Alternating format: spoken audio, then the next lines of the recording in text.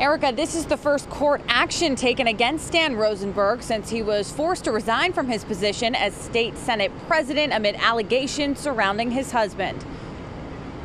A 16-page complaint alleging Stan Rosenberg knew or was aware that his husband Brian Hefner posed a substantial risk of serious harm to people working at the Massachusetts State House. The alleged victim, identified only as John Doe in court papers, alleges Brian Hefner assaulted him at least 3 times, leading to severe and permanent mental, physical, and emotional issues. Generally speaking, it's a roller coaster ride emotionally for victims of sexual abuse, and that roller coaster ride continues and continues and continues. Mitchell Garabedian filed the complaint on behalf of his client. It details all 3 accounts, including once when the pair were alone together at Rosenberg's Beacon Hill apartment.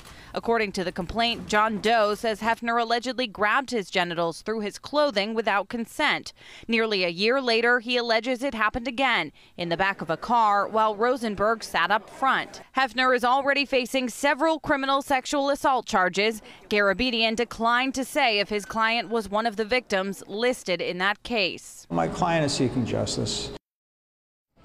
A hearing was scheduled for today to determine if the identity of John Doe would be revealed in court proceedings. That was postponed till July. The lawyers for Hefner and Rosenberg declined to comment. Live in Boston, Katie Thompson, WCVB News Center 5.